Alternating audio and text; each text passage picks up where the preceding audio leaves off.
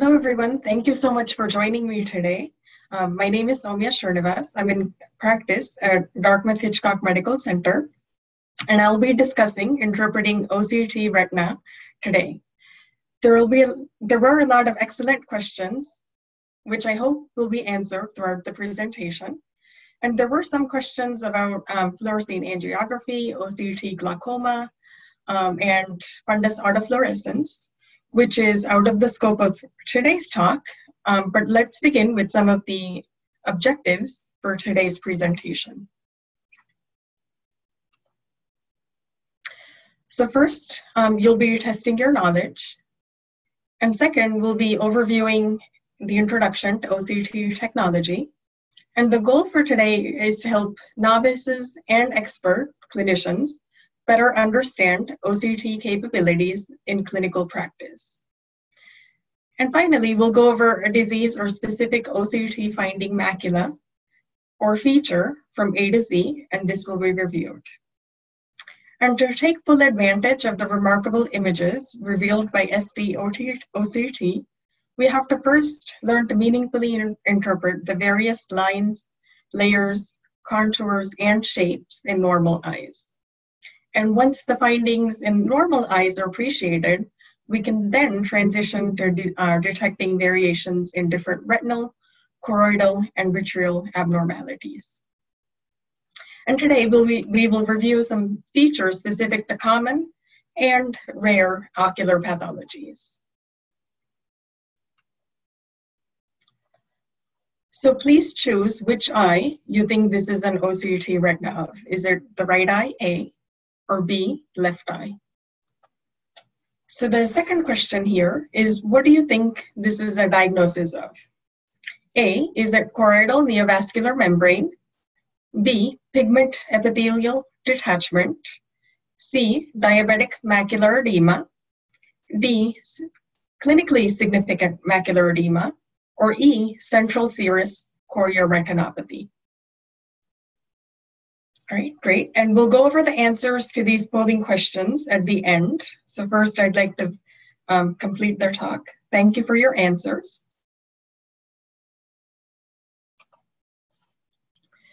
What do you think the diagnosis is for this image? So is it A, a retinal detachment, B, vitreous hemorrhage and retinal traction, C, vitreomacular traction, or D, none of the above? Thank you for your answers. We'll go over this question at the end of the presentation. The next question here is, what is your diagnosis? Is it a normal OCT retina? Does it indicate B, plaquenil toxicity? Or C, acute middle maculopathy? Or D, none of the above? Thank you for your answers. Here's the next diagnosis slide. So is it A, choroidal nevus, B, wet macular degeneration, C, pigment epithelial detachment, D, sclerochoroidal calcification, or E, drusen? So next we'll go into the introduction and history of optical coherence tomography. So optical coherence tomography was first introduced in 1991. And due to the transparency of the eye, so the retina can be viewed through the pupil, OCT has become an invaluable ophthalmic diagnostic tool. Initially, there was time domain OCT, and then nowadays we use spectral or Fourier domain OCT. So here you can see the quality of time versus spectral domain OCT. So OCT images were initially acquired in our time domain fashion. So what that meant was time domain systems acquire approximately 400 A scans per second using 6 radial slices oriented at about 30 degrees apart. And so this meant that we had a potential of missing pathology between the slices. Spectral domain technology, on the other hand, scans approximately 20 to 40,000 scans per second.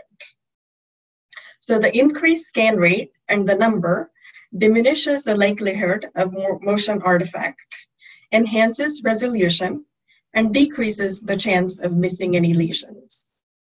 So time domain OCTs are accurate to about 10 to 15 microns, and newer spectral domain machines may approach even 3 microns resolution. So whereas most time domain OCTs image 6 radial slices, spectral domain continuously image a 6 millimeter area. So again, this reduces chance of missing any ocular pathology.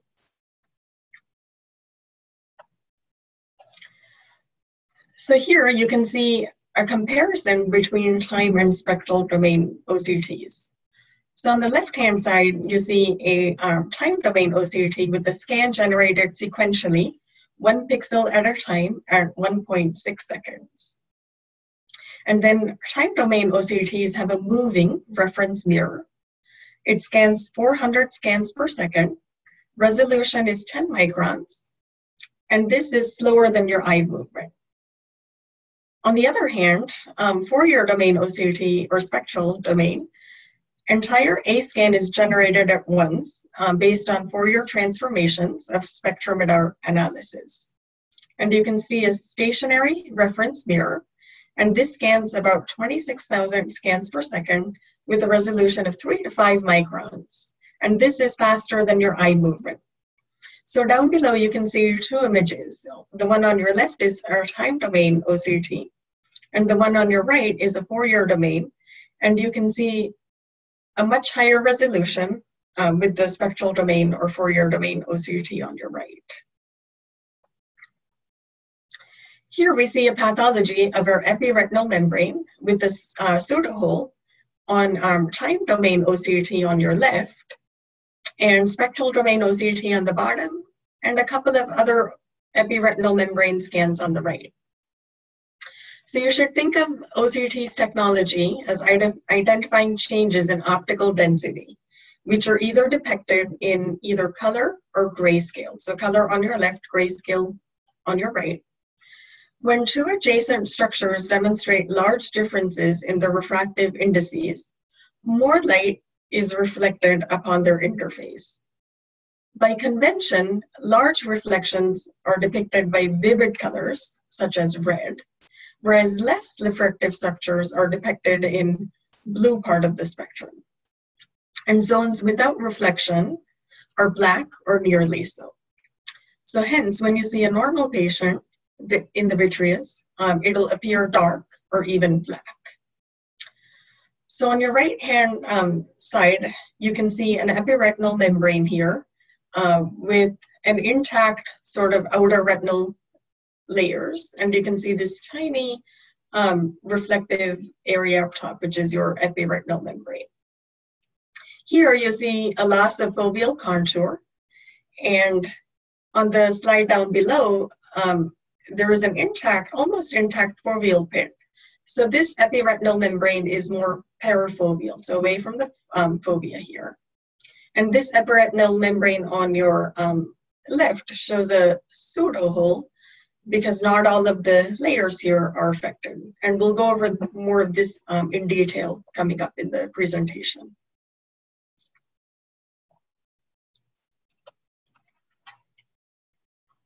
And so time domain OCT, the advantage is intensity information is acquired in time domain with their 10 micron resolution. Their disadvantage is limited acquisition rate due to a moving reference mirror. Spectral OCT has several advantages. So it's higher sensitivity than your time domain OCT, and there's no moving reference mirror, which is required.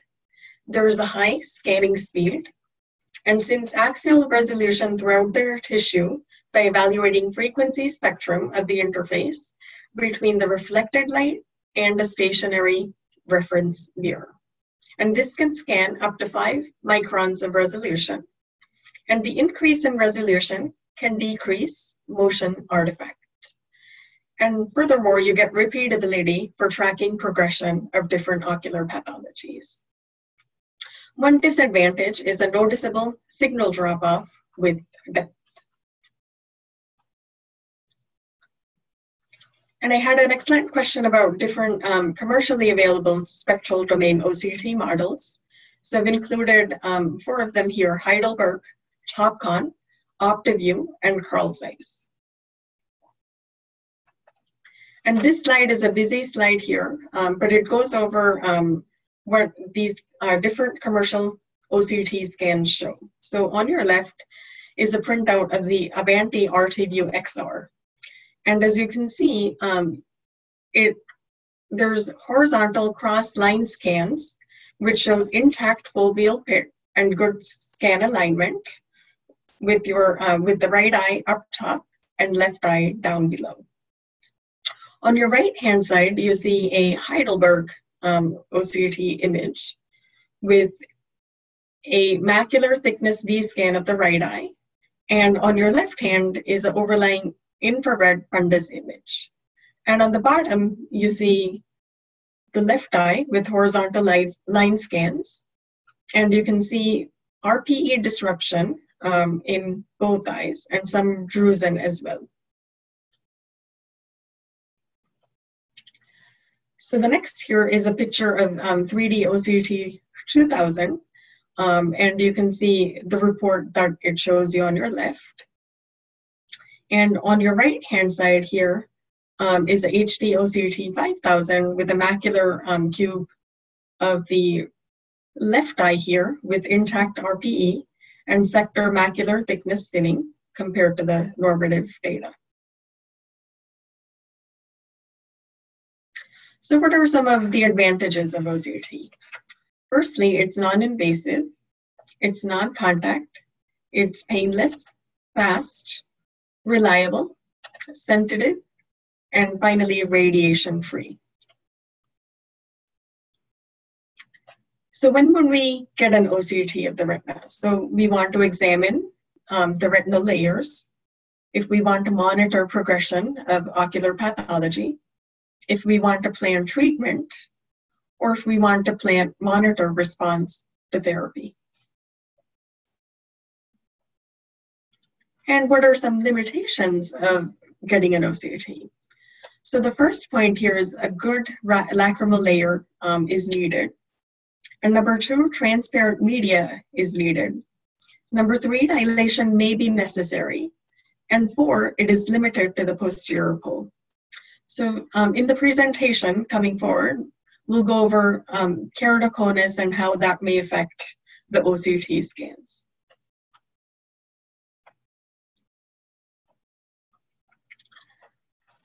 So this here is a spectral domain OCT of a normal right eye, and you can see the retinal layers along with the choroid here on the bottom of the slide, and posterior hyaloid, which I have a picture of coming up next. And notice the marked change in reflectivity between the vitreous here and the internal limiting membrane complex, which depicts the vitreoretinal interface. And please notice how the outer and inner nuclear layers appear relatively dark due to the change in optical density, because light traverses their tightly and uniformly packed nuclei. In contrast, the inner and outer plexiform layers show increased reflectivity here.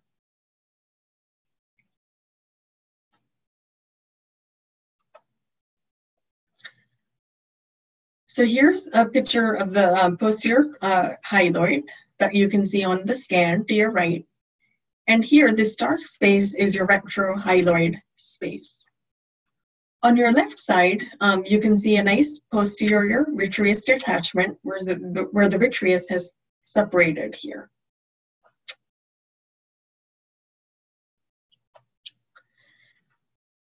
And the first question you had to answer was, which eye was this OCT scan of?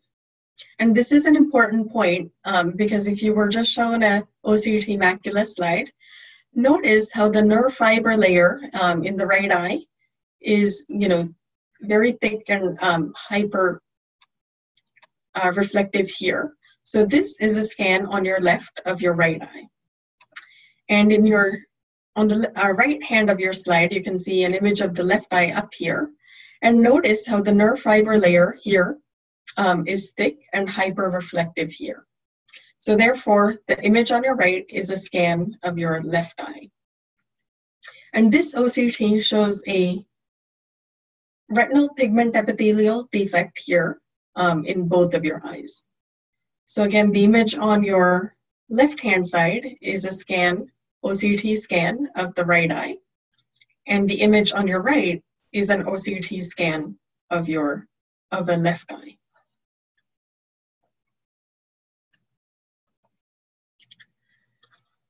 So I like this image here because you can appreciate how thick each layer is. So it is color-coded with the internal limiting membrane here up top on your view, and choroidal stroma here down below.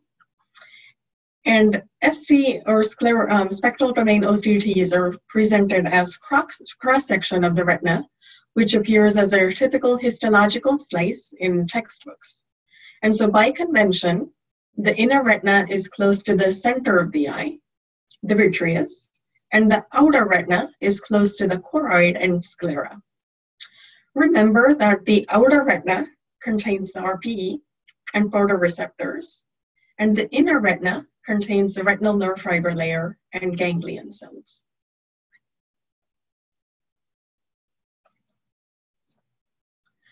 So the next important piece of information to go over is with regards to the photoreceptor integrity line. So the foveal pit here is an important landmark on any OCT scan. And you can notice here, there's a very thin hyperreflective band here. And this is called the photoreceptor integrity line. So if you notice that the photoreceptor integrity line is not present under the fovea, the visual acuity will be quite reduced. And with some clinical experience, you can actually estimate the visual acuity based on the appearance of the photoreceptor integrity line, based upon the appearance of this line under the fovea. And I'll go over a couple of examples of this on the next slide. The photoreceptor integrity line is important because it's a biomarker of photoreceptor integrity, both rods and cones. And the term PIL, photoreceptor integrity line, does not limit the usefulness of a concept of a biomarker, regardless of the precise anatomical location, which is subject to debate and change. So the bright photoreceptor integrity line here, the PIL, has dark inner segments of photoreceptors above it and dark outer segment below it. So there are two layers here are not imaged on this slide though. And you'll notice a subtle blip here of the PIL in this figure, directly under the foveal pit. And this is not a cyst, but indeed a normal finding. It likely occurs because the outer segments of the cones under the foveal pit are longer and more narrow than cones and rods in any other zone of the retina. And note that here, the PIL is a very bright band with a dark band above and below it. So the dark band on the inner side here, above it, is the inner segment, IS, of the photoreceptors, while the outer band below it is the outer segment, OS. So you may have heard the term IS-OS junction, and this essentially is referring to the PIL line. But recent anatomical evidence has demonstrated that this is imprecise. And the more recent term for this you may have heard of is IS, so inner segment ellipsoid. But clinicians may dislike this term because it fails to convey the importance of this line. And hence, photoreceptor integrity line is preferred. So if you look at these two slides here, I want to highlight, the fact that up here on your top left-hand side, the photoreceptor integrity line here is intact and present, even though you see vitreomacular traction here. So because the photoreceptor integrity line is normal, the visual acuity in this top left-hand eye will be good. And here down on your bottom right-hand side, you can see the separation of the entire neurosensory retina from the RPE temporal to the fovea in this patient's right eye. However, notice that the PIL line here is intact, and so the vision here is actually 20/20 because the macula is still attached and the PIL is present here. So therefore, this is a macula-on retinal detachment that requires immediate treatment to prevent vision loss. And one of the questions I had was, whether we can see a retinal detachment here on the OCT, and here's a nice image of this here.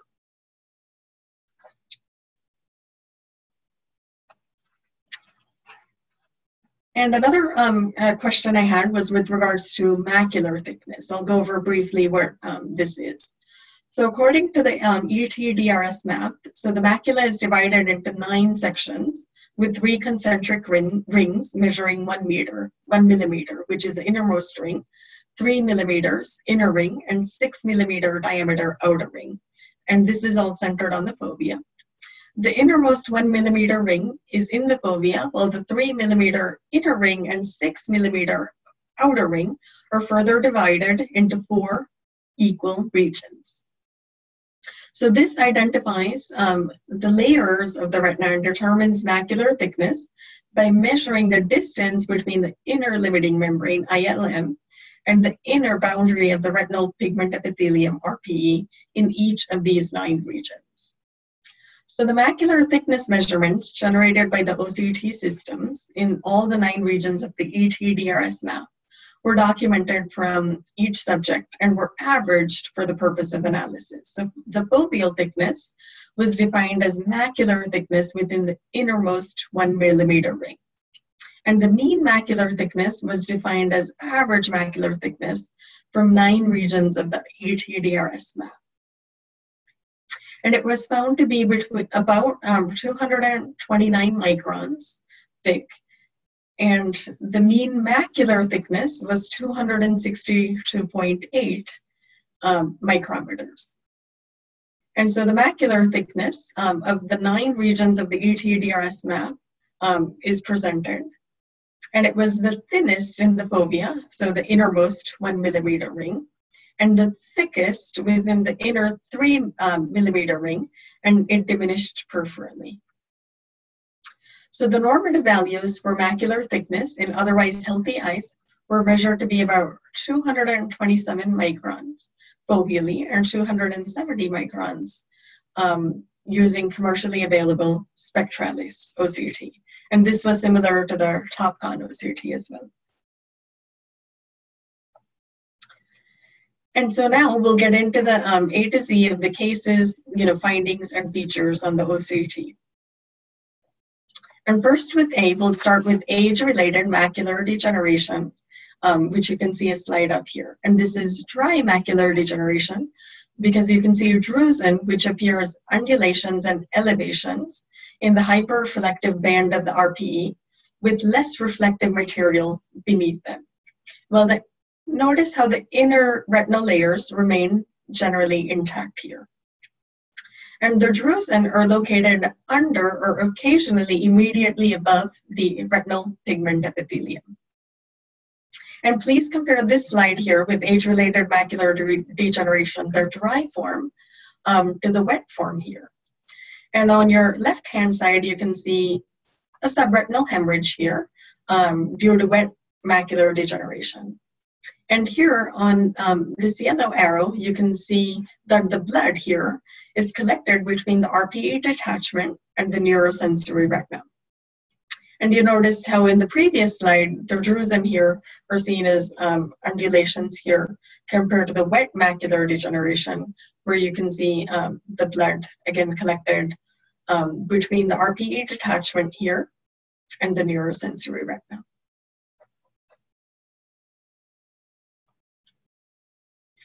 So this here for B is a branch retinal vein occlusion on your left.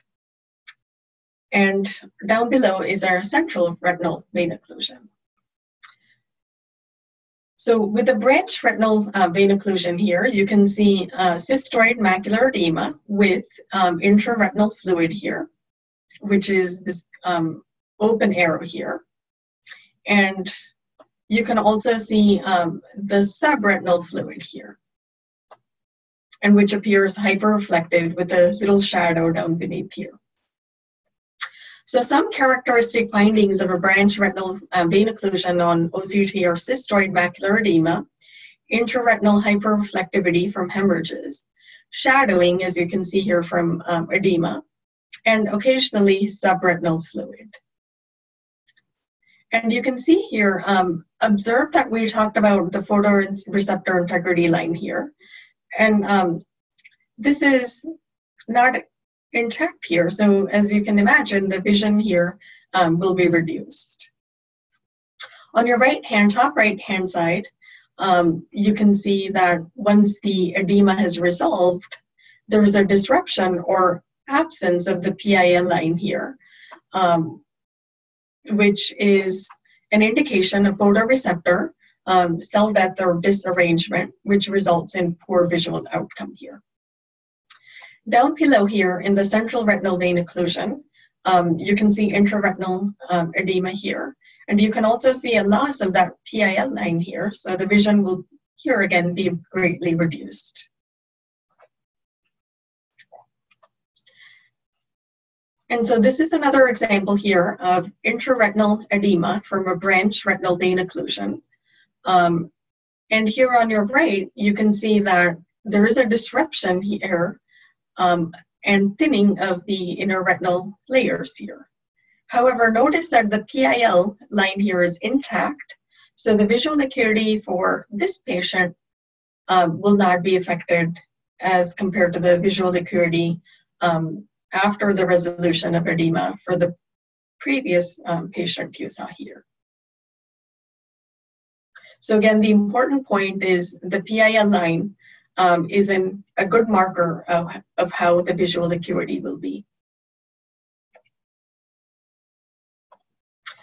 So here is another example of a choroidal neovascular membrane or wet macular degeneration. And you can see how this blood is collected between the RPE detachment here and the neurosensory retina. And you can also see subretinal fluid here on either side of this scan here.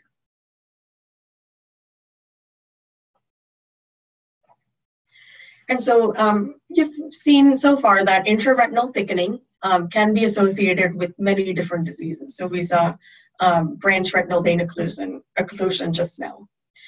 And choroidal vascular pathology can be different from retinal vascular pathology. So how do we differentiate?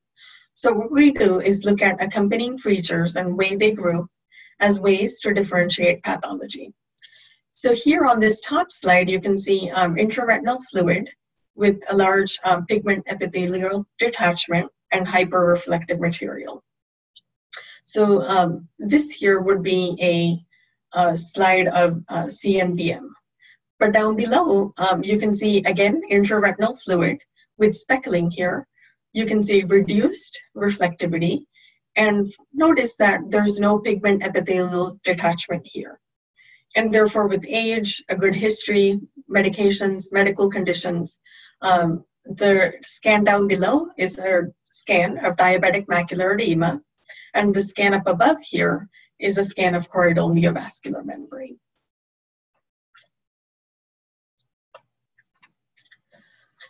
So this slide here shows hard exudates here. So these are showing scattered hyperreflectivity, and they're located in the outer plexiform layer. So these are consistent with hard exudates. And you can also notice some subretinal fluid here on this scan as well. And recall that exudates are located in the middle of the retina, specifically in or adjacent to the outer plexiform layer. And drusen, on the other hand, are located either under or occasionally immediately above the retinal pigment epithelium. And so here is another scan of the fluid that you may see on OCT macula. So notice that there's subretinal fluid here, intraretinal fluid to the right of your screen. And then you can also see that pigment epithelium detachment here.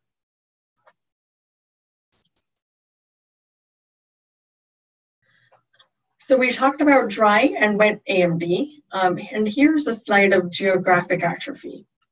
So you can see an OCT scan showing thinning band of hyperreflective external band corresponding to attenuation of the RPE and Brooks complex. And you can see deeper hyperreflectivity because of the loss of outer layers, including photoreceptors. And this shows hyperreflective clumps again at different levels, segmented plaques of the outer band and elevations with variable hyperreflectivity. In the perilesional area, there are elevations of the outer retinal layers, as well as thickening of the outer hyperreflective band. And at the junction here, you can see different degrees of loss. And again, notice here that the PIL line is lost. So therefore, this patient would again have reduced visual acuity from geographic atrophy. And one interesting point to note is recently there were changes in OCT that actually preceded the development of geographic atrophy, and these have been identified. So these changes include the presence of hyperreflective foci in the retina overlying drusen, a subsidence of the inner nuclear layer and outer plexiform layer with the development of hyperreflective wedge-shaped bands and increased signal transmission below the level of the RPE. So these anatomic changes might be used to identify patients early in the course of geographic atrophy development, who may still be at a reversible stage and therefore amenable to intervention. So the OCT imaging can contribute to a better understanding of the underlying pathologic mechanisms in macular degeneration and geographic atrophy, and it may suggest new biomarkers related to disease progression and might potentially indicate new therapeutic targets in macular degeneration.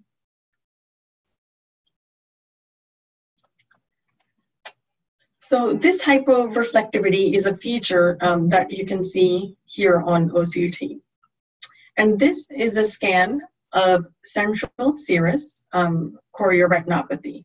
And this is characterized by a buildup of subretinal fluid that you can appreciate here on this scan in the macula caused by abnormalities of the choroidal circulation. And the fluid here leaks from the choroidal circulation and passes through the hyperpermeable areas of the retinal pigment epithelium, accumulating in the subretinal space. So on examination, you can see the characteristic finding is a posterior neurosensory retinal detachment caused by a leakage of fluid from the level of the retinal pigment epithelium. And as you can see here again, the OCT shows a smooth diffuse elevation of the neurosensory retina, which is wider than it's taller. And the RPE will be noted underneath the pocket of the optically blank fluid. And you can notice here that the pigment epithelium detachment is almost always smaller with similar height and width. And sometimes the blister that you can see in central serous chorioretinopathy occurs by itself, but sometimes in the middle of the blister, there's a tinier blister of the pigment epithelium layer. So you can see this down below here. And this is a PED, or pigment epithelial detachment, which can sometimes occur in central serous chorioretinopathy.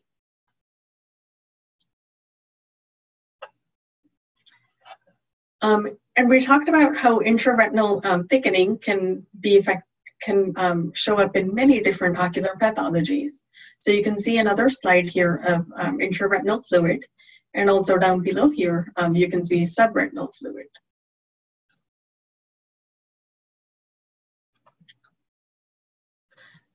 So the next diagnosis we'll talk about is juxtafoveal macular telangiectasia. And as you can see here, there are significant areas of hyperreflectivity in the central retina due to intraretinal fluid here, which are, as you can see here, cystic in nature. And there are also areas of scattered hyper-reflectivity located in the outer plexiform layer.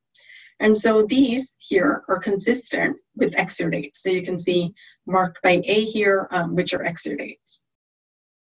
And you can also notice that there is some thinning of the ellipsoid zone and the external limiting membrane. And there's also hyperreflectivity, which is this B here that you notice here. And this is located temporal to the fovea, which is located just deep to the inner nuclear layer. And this is an area of hyperreflectivity that is consistent with MACTEL.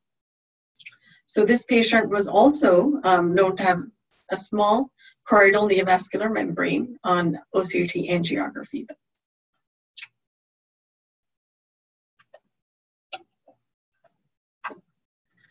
And so this is a paper I came across, which I'll give you in references if you want to read this paper. But this patient was a 38-year-old female who had reduced vision in her left eye. And she had, because of the reduced vision, an OCT was done, and she was also diagnosed with keratoconus. And as you can see here, the high-quality OCT images were captured here, but are of poor quality due to her keratoconus. And then they used a lens here to optically. So the question was here, optical imperfections of keratoconic corneas impaired the OCT signal to levels of diagnostic utility. But what was done is neutralization of anterior irregularity of a keratoconic cornea with the fundal contact lens, and this was sufficient to overcome the keratoconic introduced degradation of the OCT signal. So the second question that this study has asked was, does keratoconus alter macular anatomy? So they used a fundal contact lens to neutralize the effect of the anterior corneal curvature for the first part of the study. And they noticed some studies show that keratoconic patients have some changes in macular thickness.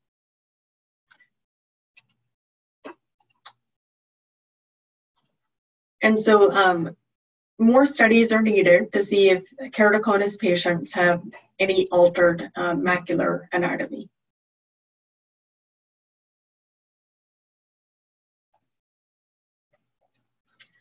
So this here is a slide of lamellar hole.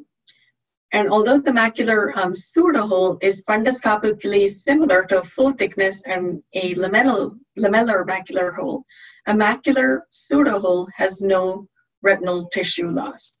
Often, though, there is mild to moderate retinal thickening corresponding to an epiretinal membrane. So remember that a macular pseudohole will always be associated with the perifoveal epiretinal membrane. So you'll need a macular scan to differentiate these lesions and any vitreomacular interactions. So how do you distinguish between a full thickness macular hole versus a lamellar hole with irregular foveal contour and defect in the inner fovea? And remember, a pseudohole has an irregular foveal contour with steep edges without true absence of retinal tissue, which is often associated with an epiretinal membrane. So you can see that there's an inner retinal defect here on their top left-hand slide. And you can also see the foveal contour irregularity here in the layers, inner retinal layers here.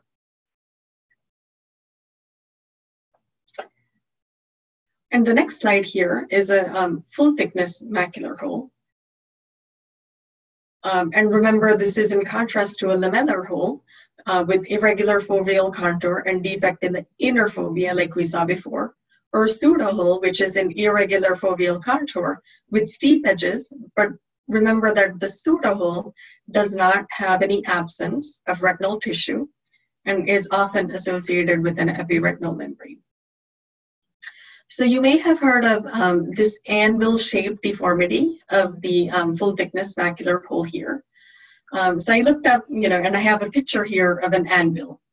So if you flip this upside down, you can kind of see that, this cystic space here is sort of lifted off.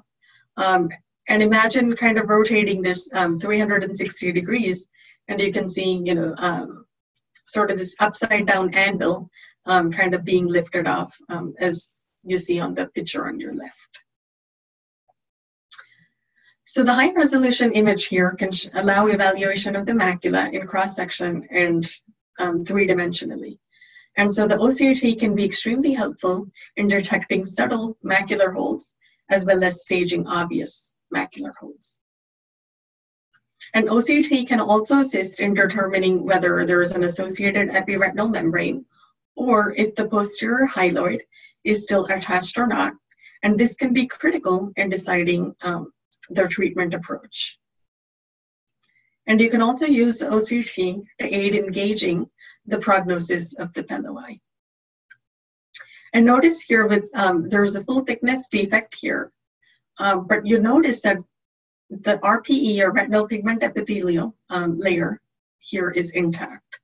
And you can see again on their top left-hand side, the RPE is intact, and you can see it as being hyper reflective in both of these scans.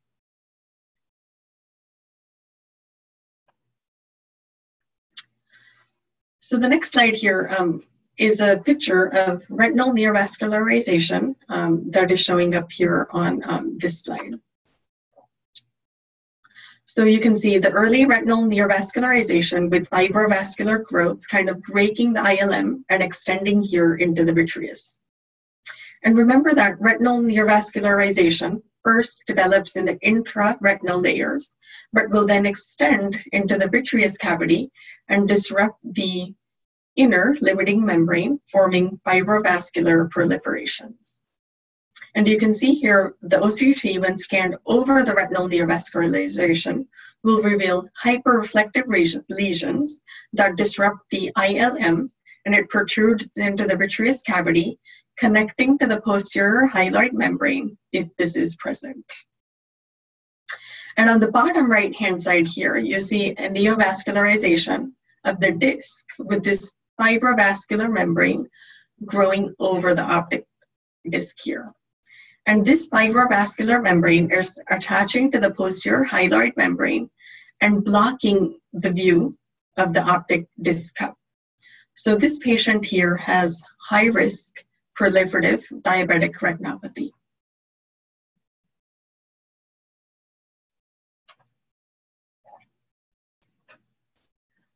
So this here is a slide of outer retinal tubulations in a patient with non-exudative age-related macular degeneration. So outer retinal tubulation is believed to be a rearrangement of the photoreceptors secondary to retinal damage. And it was first discovered by OCT scans and confirmed on histopathologic sections. So this condition, the ORT, can be seen in exudative age-related macular degeneration, non-exudative macular degeneration, and other chorioretinal conditions. The ORT can be mistaken as choroidal neovascular membrane on SD-OCT. And you can see here different shapes of the ORTs here on the bottom right-hand corner. So it's highlighted by these yellow arrows here.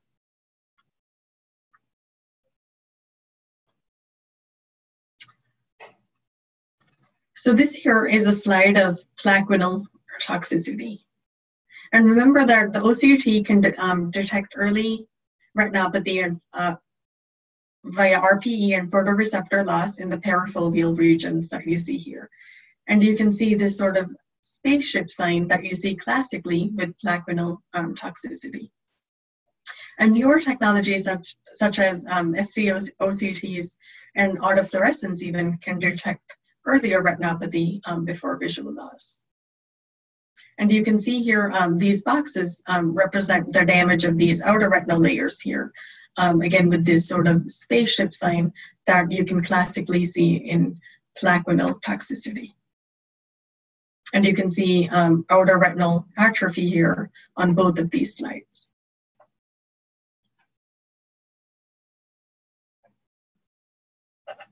So we talked about central serous chorioretinopathy. So as you can see here, this is an image of central serous chorioretinopathy as it resolves. And you can see a progressive elongation of the photoreceptor outer segments in acute central serous chorioretinopathy. So you can see here that when it is acute, there's a neurosensory retinal detachment here. And as it resolves over time, you can see the progressive elongation of the photoreceptor outer segments over the course of CSCR resolution.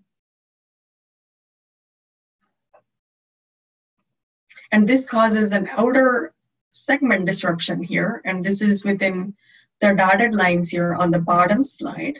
And this creates this window defect that you can see on the slide here down below.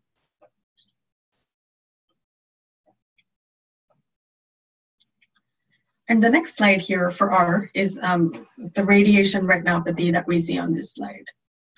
And as you can see on this slide, there's significant retinal swelling.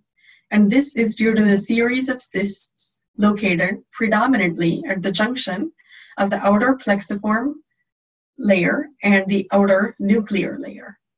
And there are significant areas of hyperreflectivity located at this junction here. And this here is consistent with exudates. And this patient was also noted to have a microaneurysm. So as you can see, this A here represents a microaneurysm, despite the fact that they were not known to have diabetes. So this patient was known to have been previously treated with brachytherapy for ocular melanoma. And so for that reason, she was diagnosed with radiation retinopathy. And you can see some hyperreflectivity here as well, the IRF, which is intraretinal fluid, and this large cystic edema here.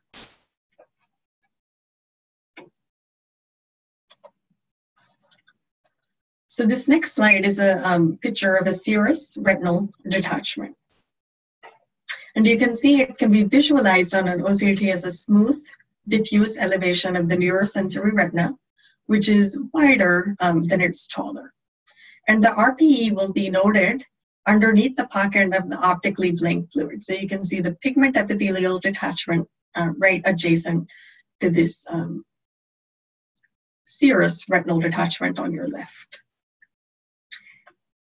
And remember that the blister CSCR can occur by itself, but sometimes, like we talked about, in the middle of a blister, there's also a tiny blister of pigment epithelial detachment underneath. And you can see on the slide on your left and the image on your right that there is indeed a pigment epithelial detachment, as in this photo.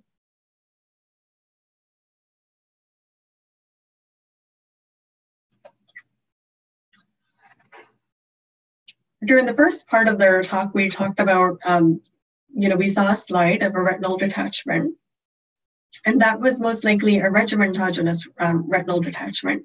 And here you see a tractional retinal detachment as a physical separation of the neural retina from the retinal pigment epithelium. So this is an important physiological ramification of the creation of a detachment, as it increases the physical distance between the photoreceptor cells and their blood supply and the choriocapillaris. And this detachment here recreates a space that disappears during early embryonic development.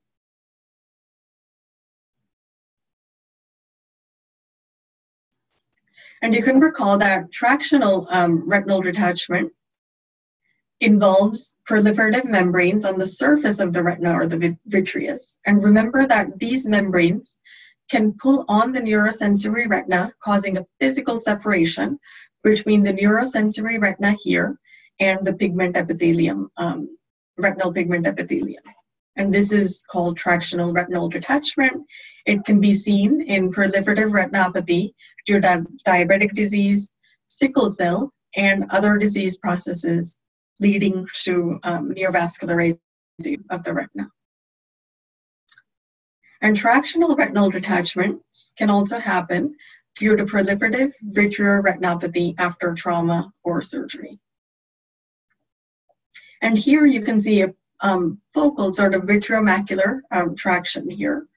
And down below, you can see that focal vitreomacular traction. And you can also see this schisis-like intraretinal change here on this slide. And please also appreciate the subretinal fluid on the bottom right-hand portion of the slide here.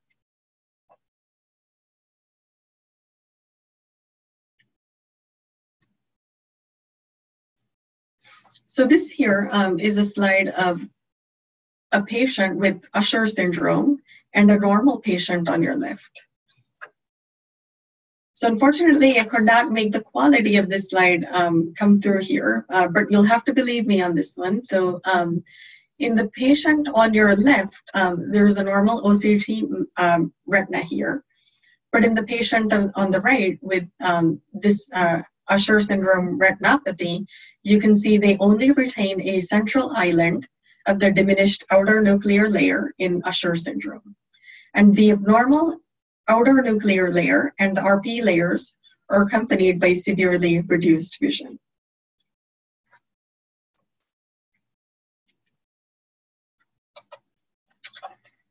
And another great question I had was using the OCT retina to look at uveitis.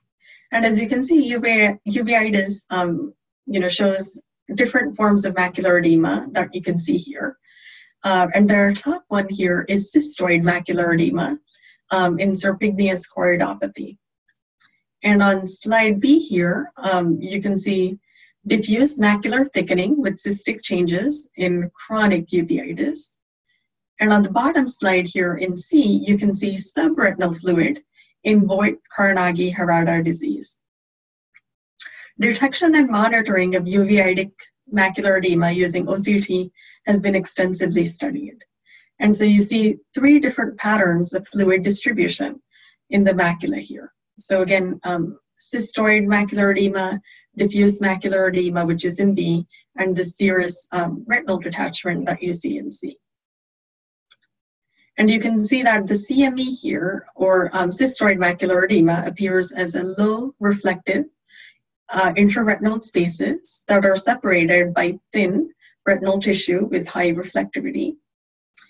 And you can see here with the diffuse macular edema in B here, you can see small areas of hyperreflectivity and this sort of spongy appearance to some of these retinal layers here. And this results in an increased macular thickness.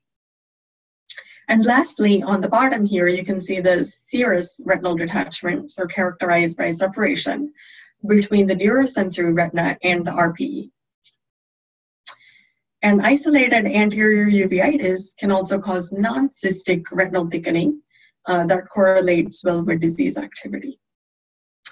Epiretinal membrane can also be seen in uveitis and appears on OCT, as you saw in the beginning of the presentation, as this jagged hyperreflective line adherent to the innermost layer of the retina.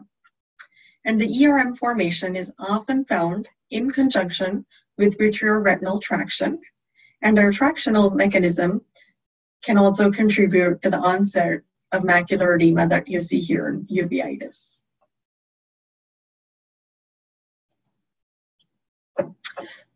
So these slides here show vitreomacular traction. So these are examples of vitreomacular traction and a full thickness macular hole that you see on this C here down below. So what is the difference between the vitreomacular adhesion and vitreomacular traction? So VMA, or vitreomacular adhesion, was defined as macular attachment of the vitreous cortex within a 3 millimeter radius of the fovea without a change in retinal morphology. And VMT, vitreomacular traction, was differentiated from VMA by the presence of retinal morphological changes, as you can see here in A and B. And then in C, you can see this full thickness macular hole defect. And this full thickness macular hole defect was defined as a foveal lesion involving all of the retinal layers, as you can see here, compared to A and B.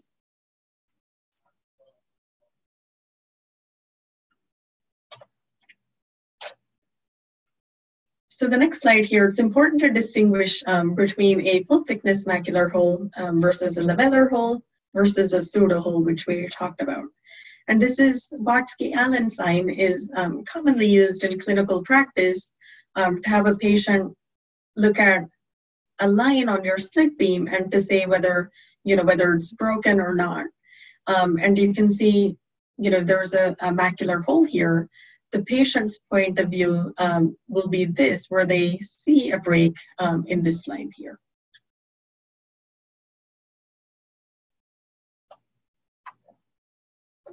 So the next slide here for X is X-linked retinoschisis, and this is an inherited retinal disorder which causes early vision loss in males.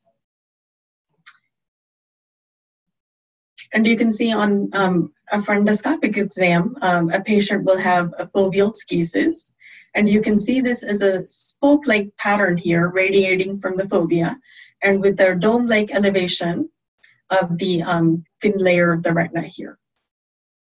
And schisis is most often in the macula, but it can also extend to the periphery, and it occurs in more than half of the patient.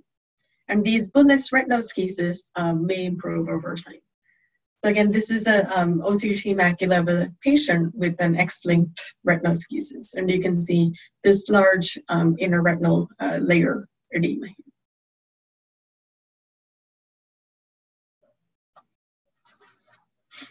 And I also had seen some questions about macular dystrophies here. So I have here a Best disease patient on the right and Stargardt's dystrophy here Best disease on your left and a Stargardt patient on your right. So in early stages of Best disease, our typical lesion has an egg yolk appearance, so hence the name vitelliform. And this is later replaced here, as you can see, with atrophy and scarring, as you see here. So notice that, this patient's right eye here had more advanced disease than her left, and you can see this on her OCT. So notice in her right eye, there's a loss of the outer retinal layers that you can see with this yellow arrow here, and pigment epithelium, which corresponds, when you do an FAF, you can see this hypofluorescent area here. And in her left eye, you can see the splitting of the retinal layers. And you can also see this area of subretinal fluid with this blue arrow here on this slide here. Her initial visual acuity here was 20/20 in the right eye and 20/30 in her left eye. And notice that her visual acuity is not severely affected because the lesions were eccentric to the fovea. So on your right-hand side is a picture of Stargardt's disease. And you can see that the inner segment, outer segment junction, the photoreceptors, the outer nuclear layer, and the retinal pigment epithelium are lost in the center macula of both of her eyes. And remember, Stargardt's disease is the most common inherited single-gene retinal disease, and it usually has an autosomal recessive inheritance.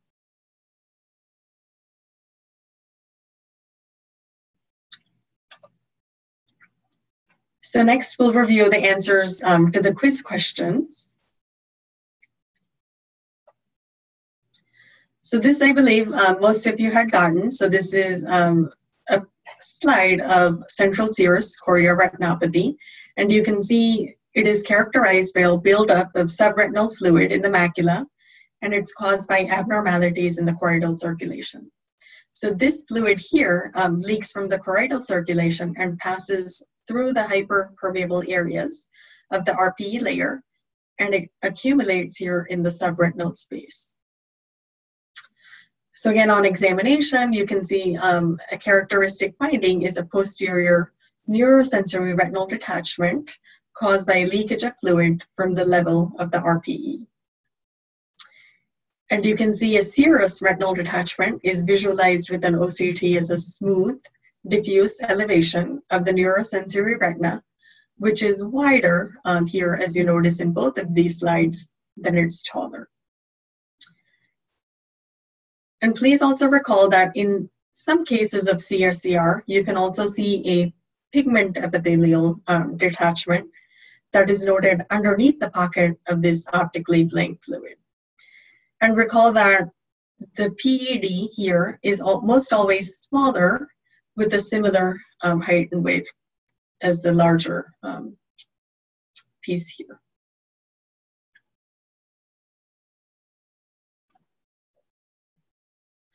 So the diagnosis for this slide was vitreal hemorrhage and retinal traction.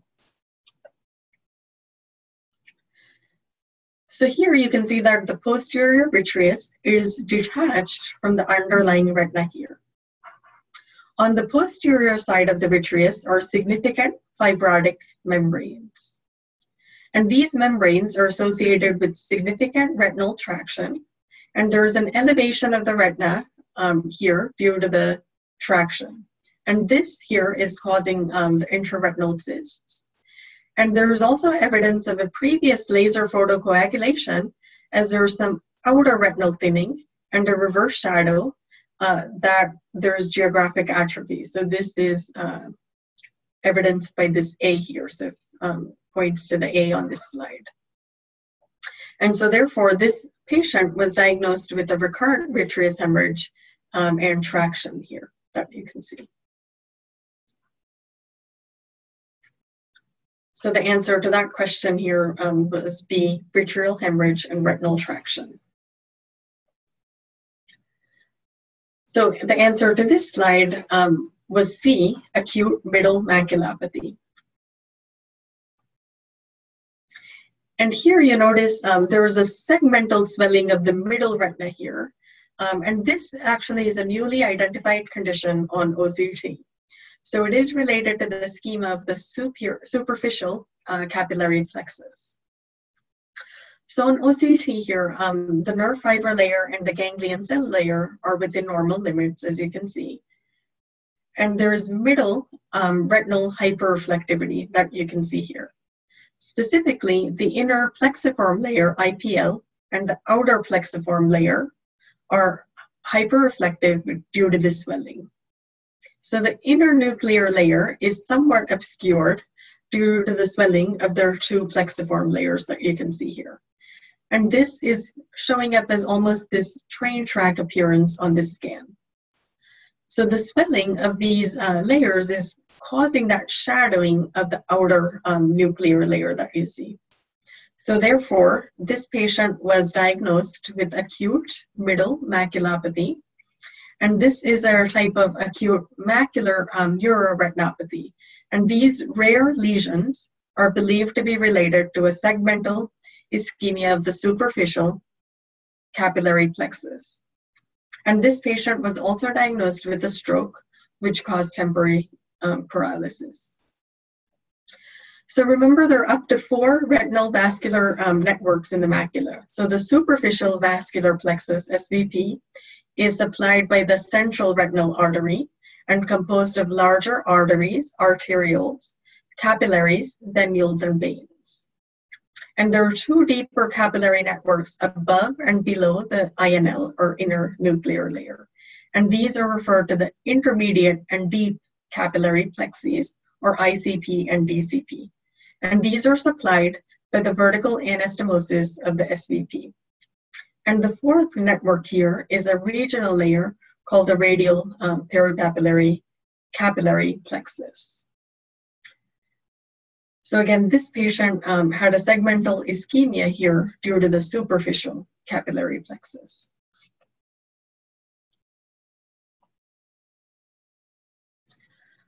So the diagnosis for this slide was sclerochoroidal calcification. So you can see here there's a white lesion just outside of the vascular arcade. And so what is this? So while the retinal tissue is still normal to your left and to your right, This lesion here is noted to be elevated as opposed to a depression or absence of tissue, which can also present as a depigmented lesion. So the retinal tissue overlying the lesion is normal, with the exception of some compression of the outer nuclear layer. So the ELM, or external limiting membrane, and underlying ellipsoid are visible in the area here to your right. There is an elevation of the RPE from the underlying Brooks membrane, and this is shown by A, showing the Brooks membrane. And the hyperreflective area in the retina is normal and is related to the retinal blood vessel that has been sectioned here. So this lesion itself is located at the level of the sclera, and it is hyperreflective here. So therefore, this patient was diagnosed with sclerochoroidal calcification.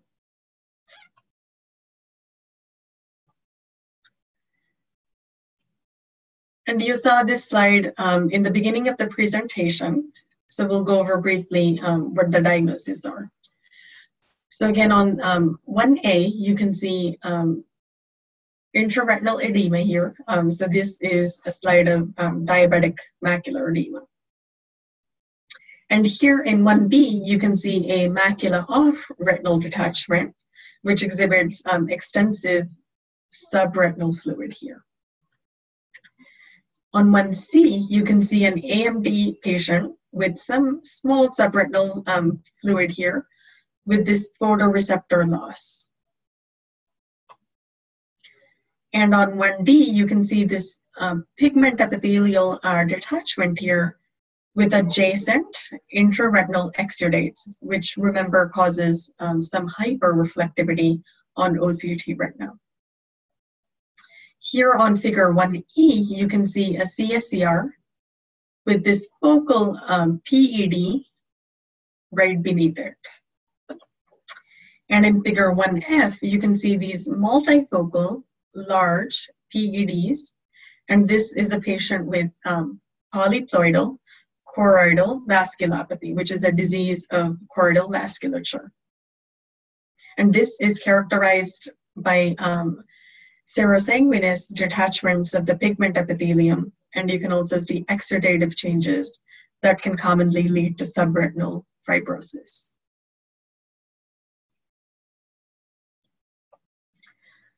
So clinical pearls from today were to understand OCD's capabilities in clinical practice. You can learn to meaningfully interpret various lines, layers, and contours in normal eyes, so you can then learn how to interpret OCD in retinal pathology. And then you can transition to variations in different retinal, choroidal, and vitreal abnormalities. And remember that the PIL line, the photoreceptor integrity line, gives you an estimate of the visual acuity based on its appearance right beneath the fovea. And I'm happy to send you a list of references if you need to review the papers I alluded to in this presentation. And thank you so much for your time, and I'm happy to answer any questions you may have.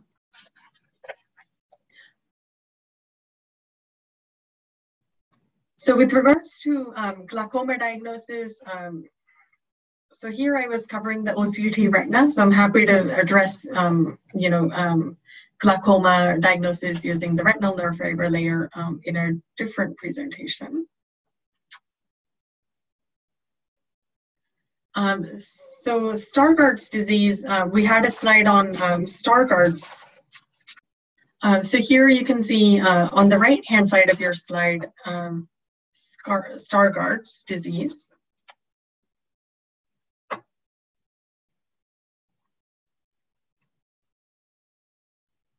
And in Stargardt's, notice that there are atrophic macular lesions. So notice how the inner segment, outer segment junction has been disrupted here on these slides on your right. And the retinal pigment epithelium is also lost in the center of the macula in both eyes here. So right eye on top, left eye on the bottom here. And I see a lot of questions about OCT and glaucoma, which are again out of the scope for this presentation, but I'm happy to address in the future. And in terms of getting good OCT images of highly myopic patients, remember we talked about how they used fundus contact lenses for a keratoconic patient. So perhaps more studies are needed to see if there's we can get good images in highly myopic patients as well for OCT. And with regards to reading sort of OCT step by step, so I'm going to go back to the slide of the normal OCT scan here. And remember that it's really important to know a normal OCT retina here. And so with this, normal OCT retina, you can know all the layers, sort of these layers here on the retina. And then you can then compare the, pathological OCT retina slides to these layers to see which layers are disrupted. So we went over a lot of, features you can see on OCT, as well as some diagnosis where you saw edema, exudates, and so it's important to see which layer of the retina the pathology is happening in to make that diagnosis. You can use the age of the patient, medical history, medications to kind of read an OCT and come up with a diagnosis. And chronic CSCR on OCT is also an excellent question. So